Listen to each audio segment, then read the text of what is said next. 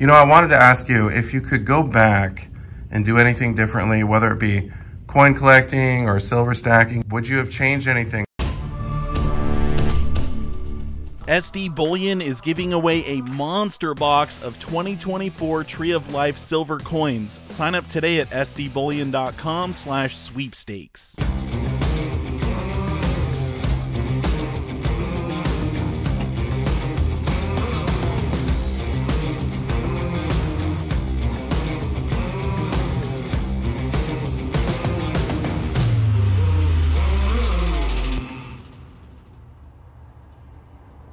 Well, I'm here at the coin shop with one of my favorite people, Harry. It's great to see you, Harry. Great to see you, Silver Dragons. We have done dozens of videos together. We've talked about silver stacking, strategies, coins, the markets, everything in between.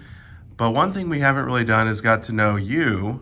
Okay. So I was wondering if you could maybe take us back to when you first got into coins. What was that like? Well, I was a very little boy, probably younger than 5 years old, when coins came into my life, not as a collector, but watching my father. My father was truly a vest pocket dealer at the time. He was a salesman, but on the side he did coins. And really from as young as I can remember, coins were a part of his life, therefore a part of our whole family's.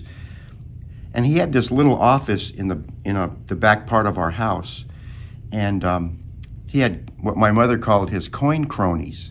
And the coin cronies just streamed in and out of the house, from neighbor kids, one of whom is now a coin dealer in San Luis Obispo, to a guy who died of a drug overdose not long after that. My dad was not a drinker, never drank alcohol in his life, but he had this, in fact, this wooden cabinet, that was his liquor cabinet, which always means it had to have a place in the coin shop. But he would serve drinks to his adult coin cronies, as my mother called it. Coins is what my dad did. And therefore, as a little boy, you want to be like your dad. And so I gravitated to coins. I probably became a real collector at about 7, you know, with the Whitman folders and so forth. But prior to that, it was just as an observer. I remember my first Whitman album, which I still have, which was a penny book, Lincoln Cents, 1909 to 1940. And my mother would let me go through her change purse, but I could only take pennies or nickels that I needed.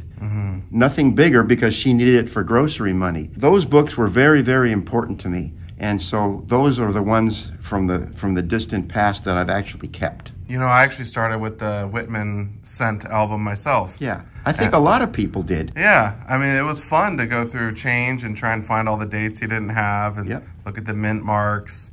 So as a child, you were into the coins, you collected them. Fast forward a bit, when did you start thinking about, all right, I need to start stacking silver, because I know you were into Canadian silver and stuff like that. When was that? Way later. Okay. You know, I'm talking in my 50s.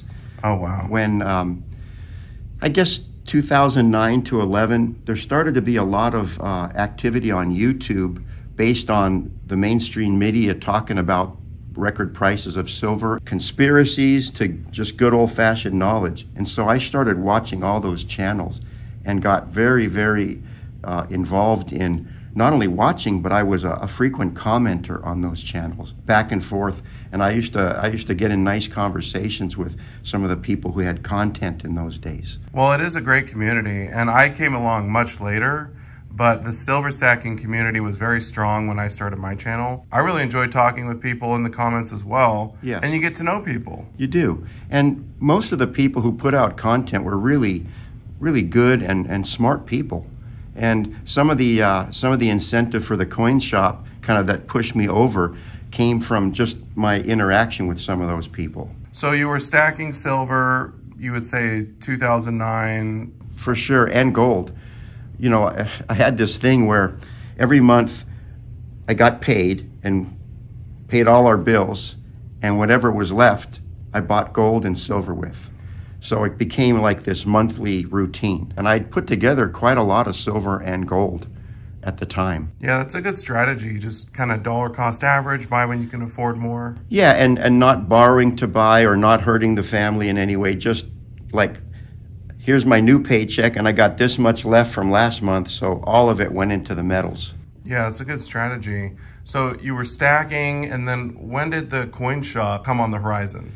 Well, I've thought about a coin shop since 1984. It's a long time ago.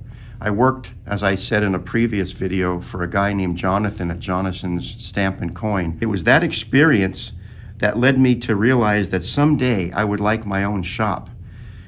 And I used to sit in meetings in my other career, and when the lights went down and they would show whatever slide or whoever was speaking, I would always open a notebook and start planning the coin shop. I have at home drawings of the coin shop going back 30, 40 years of how the showcases would be laid out and what would be in each one of them. And it brought me a lot of peace, especially when I was stressed in my other job, to just plan the coin shop. But a lot of time went by. And it wasn't until I was actually 58 years old, approaching my 59th birthday, that I was on the phone with a favorite nephew of mine, Jeremy, and telling him once again, this was June of 2015. I said, "Boy, Jeremy, I'd sure like to have a coin shop someday." And I'll edit out exactly what he said, but he said, "Uncle Harry, I've been hearing about this coin shop for 20 years. When are you gonna blank and do it already?" And that was June. So I said, "Okay, Jeremy, I'll do it by September." Well, I didn't do it by September because I couldn't find a place to rent. But I did do it by January 1st. We had opened the doors on January 1st, New Year's Day. Nobody came, but this place was open on 2016. So 2016, the coin shop opened. Yep. And we all know what it looks like now. Lots of cases full of coins. Was it basically like this when you opened? Pretty close. If you go to the website, you can see pictures still from the original setup. One small difference is we added one more showcase over here. This showcase used to be 90 degrees this way, and that wasn't there. And I used to have, instead of plastic bins, there were cigar boxes on top, but essentially the layout was as you see it. The tables here, the desk, that's safe. The annex next door where we do all our online businesses wasn't there. Matter of fact, that was a beauty shop up until a year and a half ago. I remember when that got added. Yeah.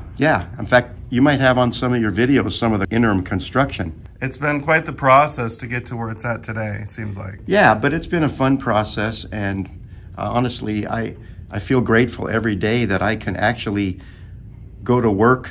I use work in quotations because I get to do coins and make a living at it. And I think most of the people that work here, if not all, would agree that, you know, even a bad day here, it's kind of like people who say a bad day fishing is better than the best day working. I mean, we get to do coins all day. And it's not lost on me. I'm grateful. I'm humbled by the ability to do this to make a living. Well, it is fun being here. And you know, Harry, sometimes I'll come, we'll do a video, and I'll just hang out for a bit. Yeah, I mean, it's just fun to be here, isn't it? I mean, we want it to be a fun environment. But I do regret, folks, I regret that I waited till I was 59 years old to make this happen. I'm going to be 68 in a few months. So, you know, thank God I'm still able to do this, but I waited a long, long time. You know, I wanted to ask you if you could go back and do anything differently, whether it be coin collecting or silver stacking or anything like that, would you have changed anything, started anything sooner? I mean, I know you mentioned the coin shop, but anything as far as like collecting, that type of stuff? I wish I would have tuned into the whole idea of stacking. The term didn't exist prior to around 2010 that I know of, but I wish I would have emphasized more the investment side for me and for my family, because I was always more of a numismatist and a collector. I collected odd things like, well, US type, that's not too odd, but also Austrian thalers, you know, things that most coin shops never even get one. I was into all kinds of things like that. Also was a voracious and am a voracious reader about coins, anything to do with the coin business or coin history, all the publications, the books I've read, anything by Q. David Bowers. You know, so those things always occupied my time. While it's not a regret, I wish I had invested more as a younger man in the precious metals. I think a lot of us feel that when we see the price going up, we're like, man, when silver was $8, I should have loaded up more. Yeah. And you know, if just on a personal note, if I can just say, this shop opened in 2016, but I came within millimeters of opening a shop in 2002. And just to share just a bit of personal information, I had the lease for the shop, for the rental space on my desk at home, and my marriage fell apart. And, you know, truthfully, I was doing poorly. Let's just be generous to myself. I was doing poorly, and I couldn't pull the trigger. I'd never signed the lease. I got terribly sidetracked with divorce and all that goes with that. I regret that whole thing. However, I don't know that there was any other way around it. To give your all into a new business, you can't be burdened with that kind of a thing. 14 years earlier than this opened, this could have opened. On the other hand, Adrian, who's fantastic and a godsend to this shop, was just a little boy in 2002. The things that have made us successful here, and no small part is Adrian, wouldn't have been there. There was a plan, and I'm just glad that it finally happened. I'm glad it finally happened too, Harry. Yeah. And you got a great team, all the guys now, and yeah, it continues to grow, and you really have put together kind of the superstar team for coins here. Yeah, you know, and it's interesting too that every single person that works here started out as a customer. It's kind of like a quiet interview process where you're not really interviewing for a job, but you get to know somebody over time. Adrian came in every single day for 2 years before he ever worked here. Every single day at lunchtime. He worked right up the street at AAA. You get to know a person, for better or for worse, and you realize, I'd really like them here, hanging out. He was a great hire. Oh my goodness. I don't think it's any secret. I mean, I'm not a young man. I think I'm gratified to know that Harry's Coin Shop will go on into the future with Adrian and all the other guys too, hopefully, long after I'm done with the business. Well, it's good to know it has a future and it'll be around for a long time. I believe it will be, although only in a better form. You know, I think you look at a place like Heritage, and they're a fantastic, enviable, world-class business. But I've been at this long enough, at least in the hobby, to remember when Heritage was just Steve Ivy Rare Coins and a guy named Jim Halpern had a shop in Dallas. I mean, it was just two coin shops that used to advertise in the magazines like Coin World.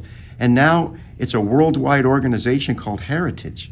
So I'm not going to be a part of that future, but I think, who knows? I always tell Adrian, you know, Heritage, as wonderful as they are, and all the other great companies, Stax, Bowers, they've got nothing on you but time. That's true. Yeah. Speaking of Adrian, he just showed up. Adrian, we were just talking about you. Yeah, there's the future, folks, right there.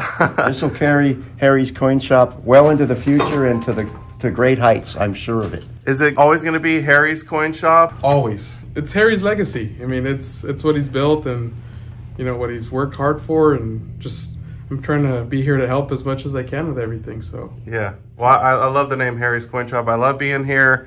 And I really appreciate the time, Harry, and all the knowledge and the wisdom. Yeah. Come here. Yeah.